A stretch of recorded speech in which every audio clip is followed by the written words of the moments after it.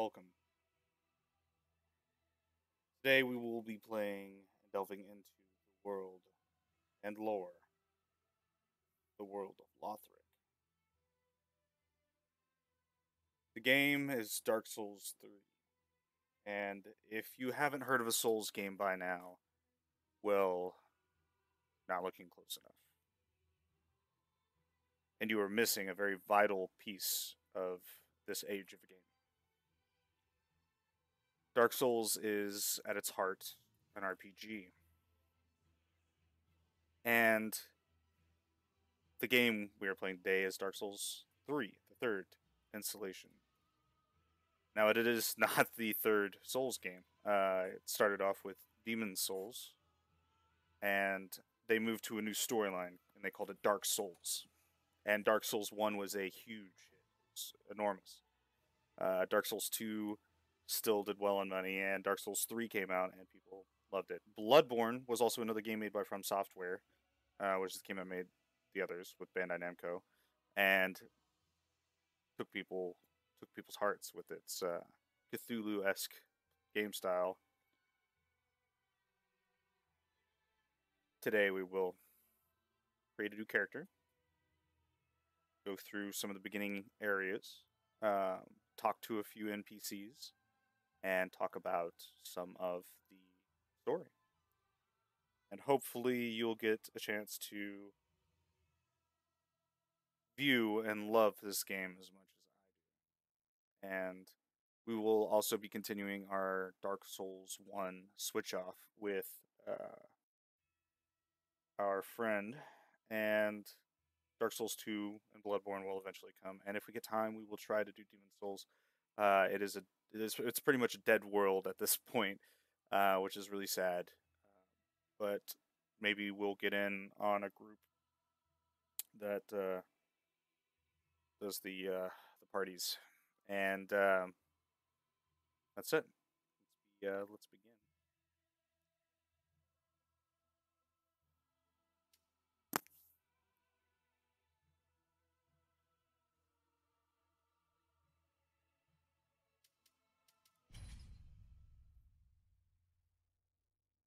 Yes, indeed.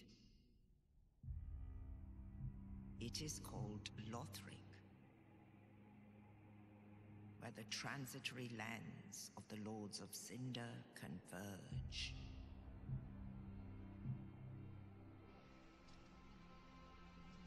In venturing north, the pilgrims discover the truth of the old words. The fire fades, and the lords go without thrones.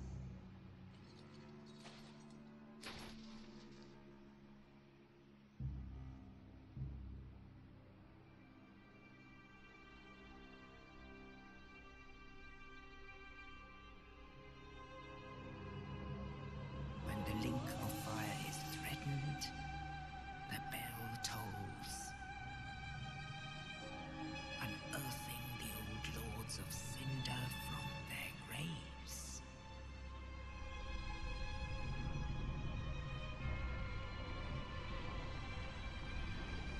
Aldrich, saint of the deep,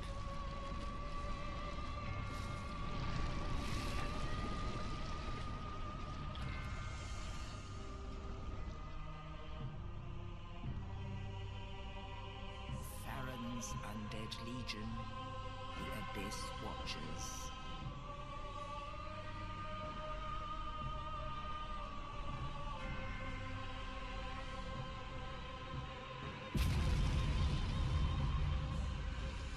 And the reclusive lord of the profaned capital,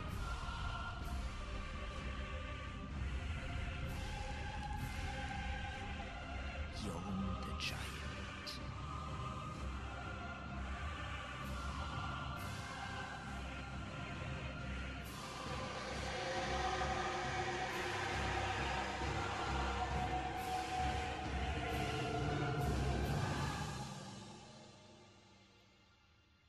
Only in truth, the the lords will abandon their thrones.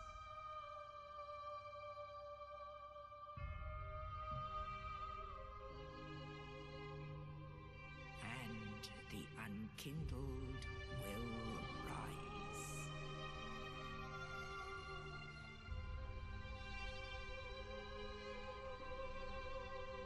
Nameless, accursed undead, unfit even to be cinder.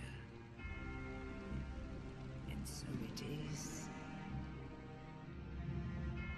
that ash seeketh embers.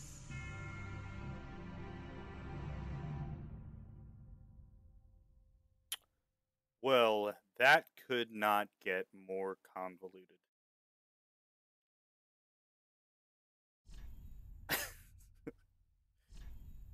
But it will make a lot of sense later. Our person today is going to be named after one of my followers, and his name is going to be Matt. So if you watch this, Matt, this is for you. This character is all about you. Matt's the um Matt the Matt the Proud. Damn. Sounds like a Dark Souls-esque name, right?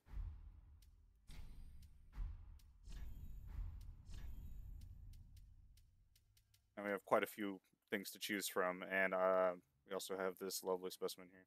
Loincloth, it's really worth it. We have the Knight, pretty much the go-to in any RPG. Mercenary. Warrior. Gotta have a dude with a battle axe. Herald, kind of like a healer as well as a warrior as well, using the spear is pretty fun. Thief uses the bow and parries and does a lot of dagger tricks. Assassin has some sorcery and has the ability to epoch, or it's the yeah, I think that's what it is. It's kind of like a rapier, but with a weird handle. It's really cool. We have sorcerer, one of my favorite characters. Pyromancer, cleric. Now, cleric is obviously a healer. The pyromancer is obviously a pyromancer. The sorcerer is obviously. We don't need to worry about any of that. Today, we're just going to go for a character I've never really built, and that is the mercenary. And we're going to go and build a super high dex and endurance build. And what this is going to do is going to allow us to roll and attack quite often. Burial gift. There's plenty of things to go for. I'm just going to take the life ring. Oh, jeez.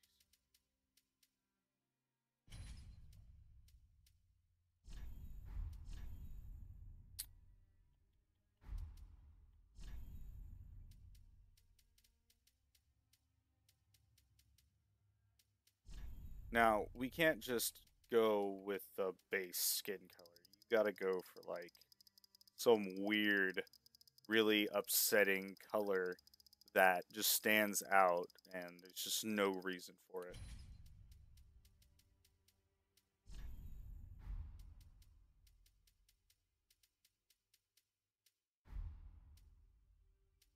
Perfect.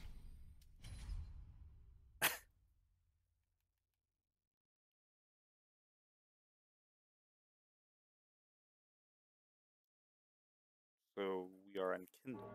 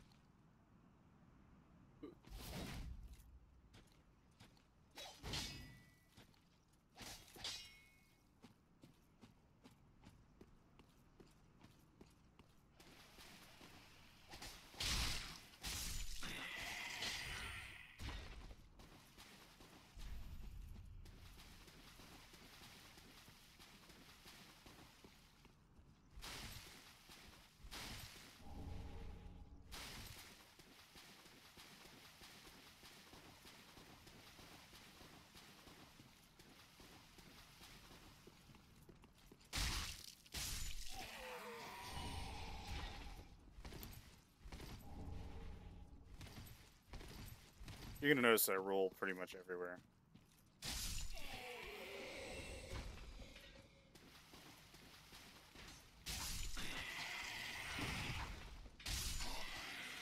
You notice when I blocked, I still lost a little bit of health. It's normal with terrible things that don't block all physical damage.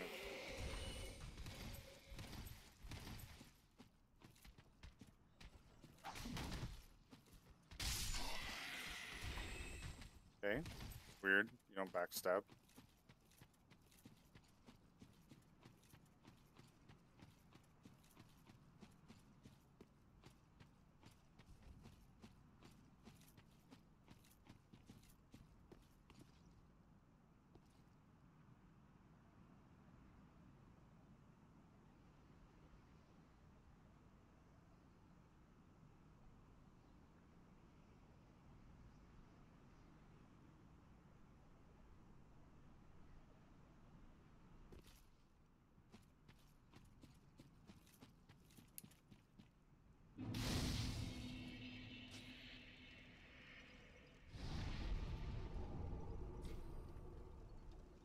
We're in the Cemetery of Ash.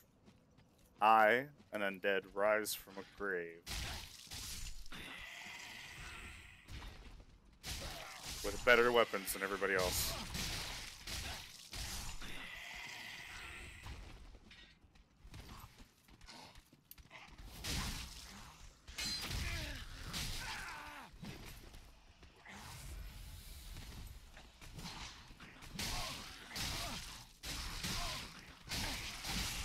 Dang.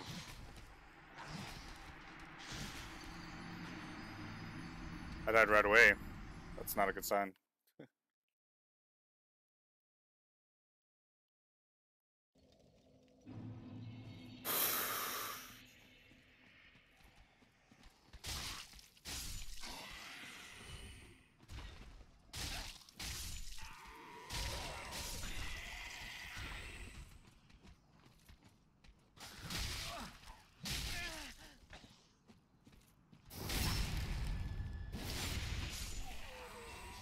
I backstabbed him. I know that's not what it looked like, but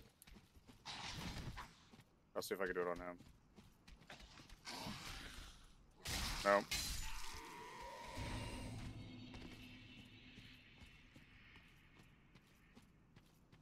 Scrawny little elbows, blue elbows.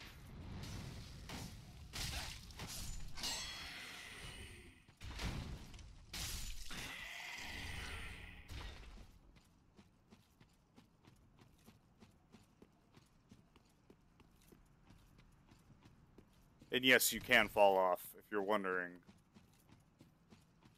Fall off at any point and many times.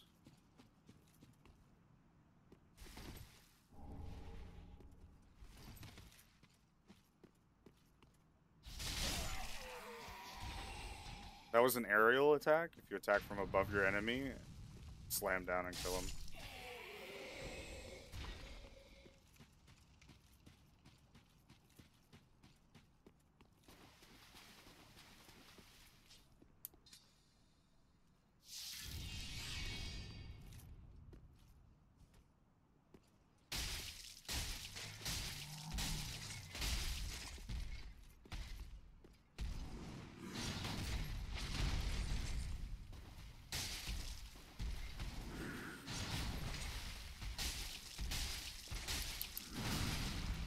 Oh, he grabbed me.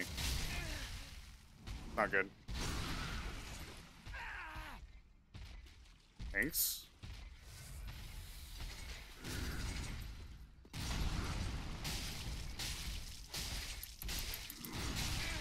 Damn, I should have dodged left.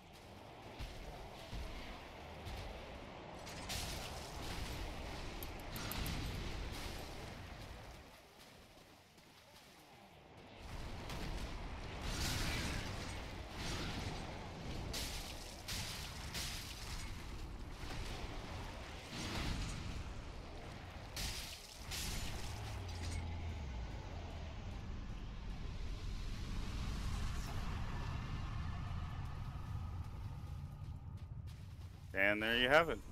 Ember restored. Boss beat. There's also a bonfire there, but there's almost no use for it.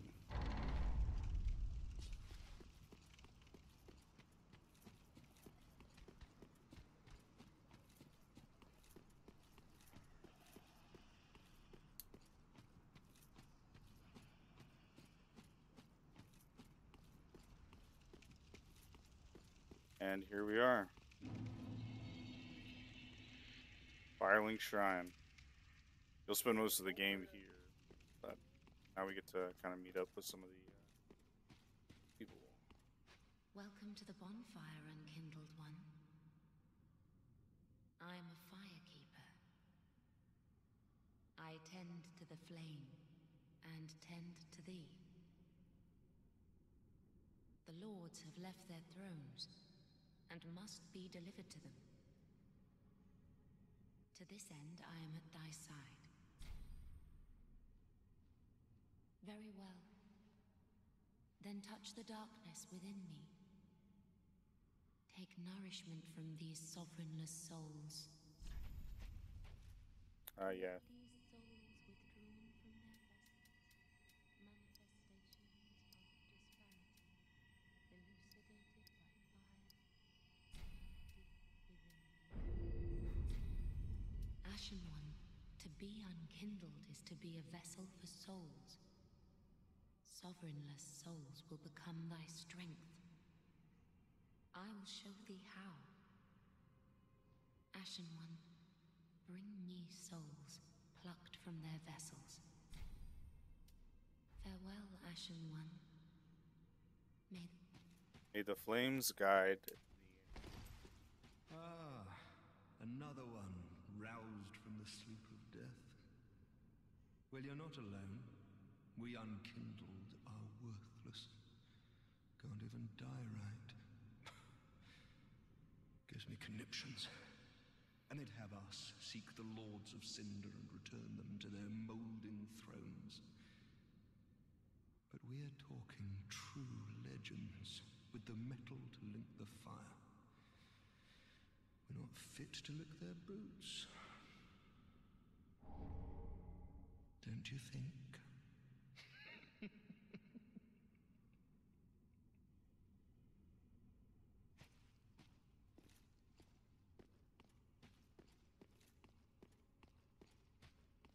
A pleasure to make thine acquaintance, Ashen One.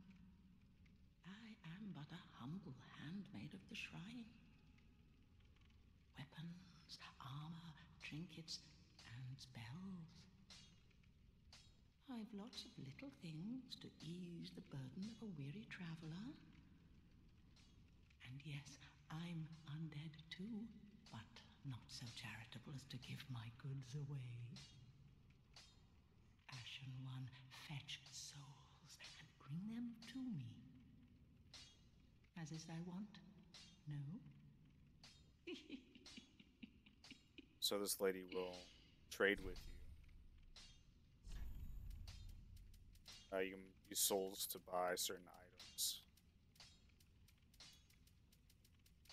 And you can bring her piles of ash and she'll sell new items. Ashen One, if my wares are not to thy satisfaction, bring me umbral ash.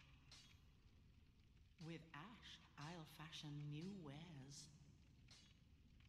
Is it not our sorry fate to sup on death? Sup.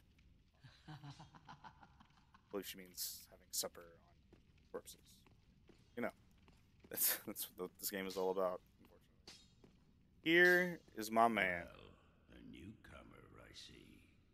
I am Andre. I serve at this shrine as a humble smith, forging weapons.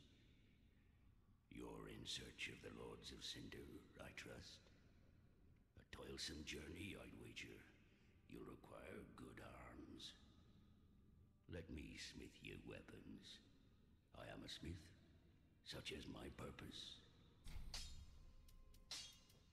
Weapons and protection are sturdy enough by and large, but when overused, they'll eventually break.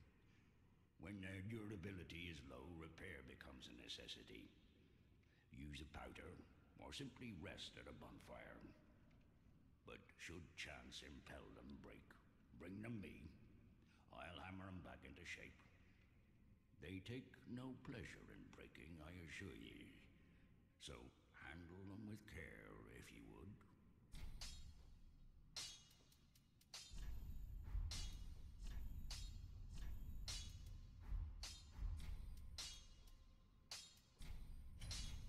Pretty.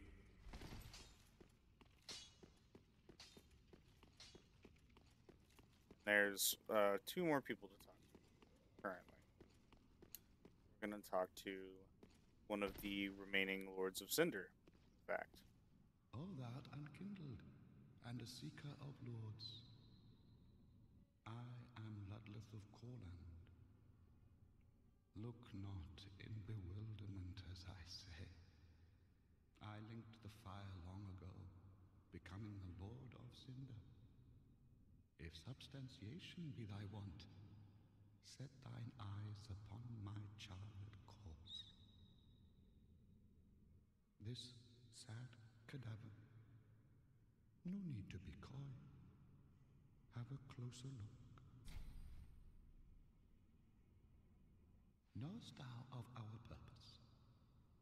5 thrones will take 5 lords as kindling for the linking of the fire.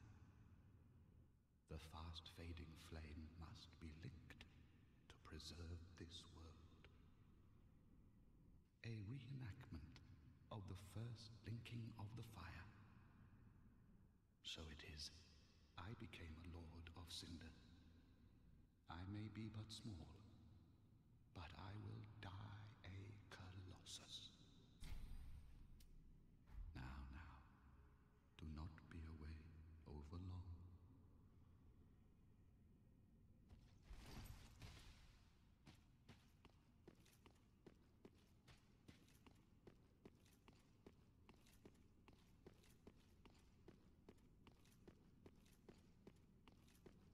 He's not here. Oh, that's right. I have to go.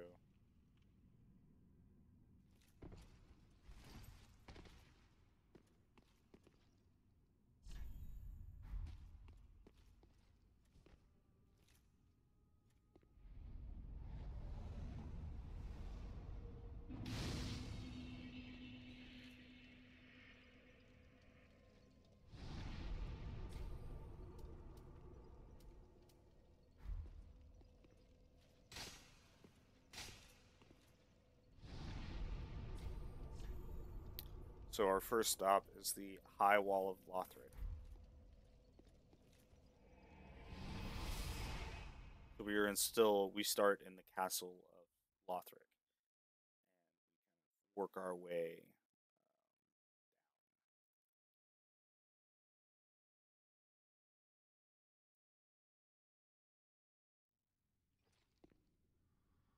And if you come over here and look right here, there's like a little chalice with a coiled sword. Now, the coiled swords are what are used to make bonfires. But as you can see, there is no bonfire in this room for me to actually teleport to. What there is, however, is this coiled sword. So if you noticed earlier, I put a coiled sword into a giant pile of ash, a basin in the middle of the Firelink shrine, and it allowed me to teleport to other places.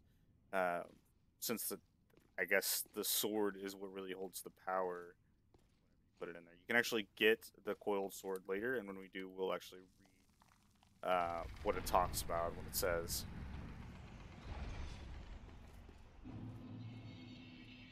And here's Lothric Castle.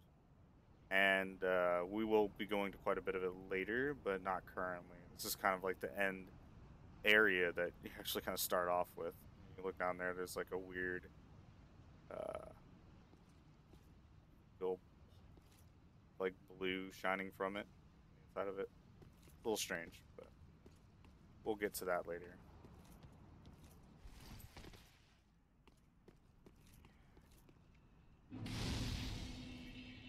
It seems that we do have some people that I can summon, and I'm actually going to do this. I'm going to summon 8 people if I can. Oh, looks like that's not happening. Well, that's alright. We're gonna move on. As you can see, these people are praying down here.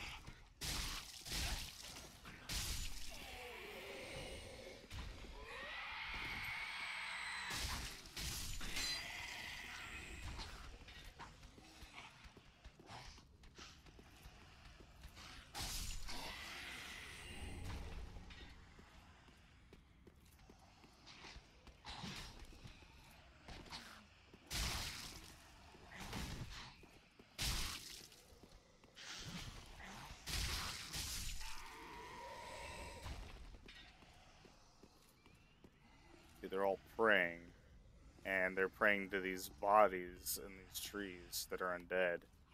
And if you can see all these, they're all looking up.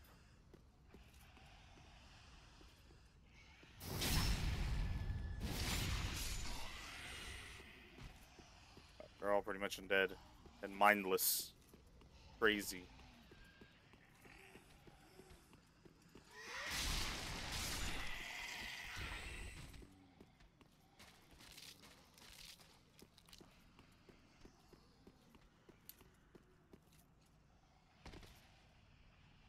This is a dead dragon, by the way. No need to worry about this one.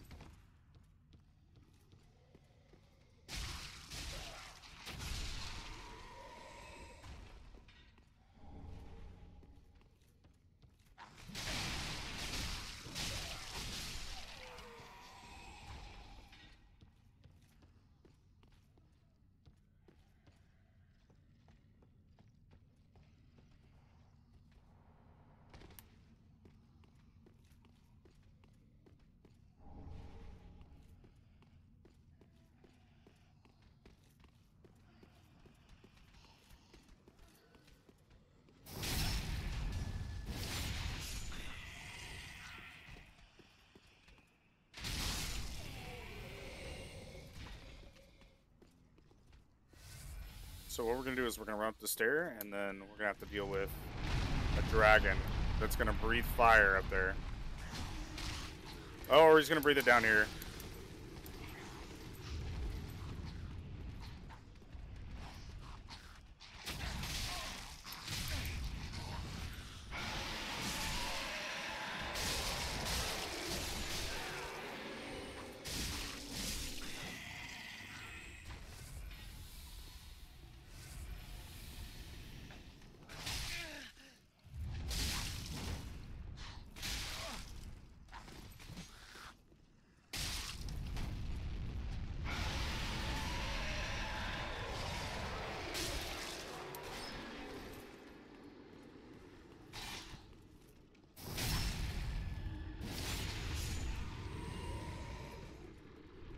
Alright, so there's this knight up here.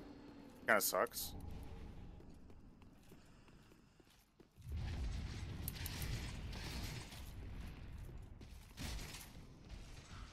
So we're just going to kind of run past them. And make it to the next bonfire. Oh god.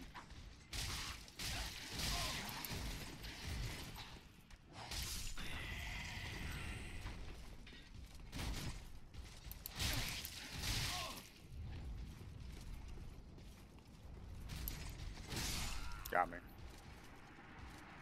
I hate that knight. I can kill him, I just need more health Estus flasks. I need like at least one.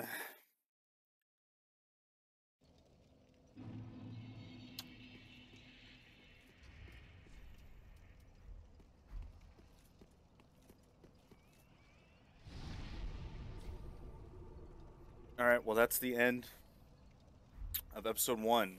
That's probably where we're gonna stop. We're gonna make it to that next bonfire next time, and then we're gonna make it to Fort of the Boreal Valley, and we're gonna talk to another NPC or two, and kind of figure out where the storyline's going. Stay tuned.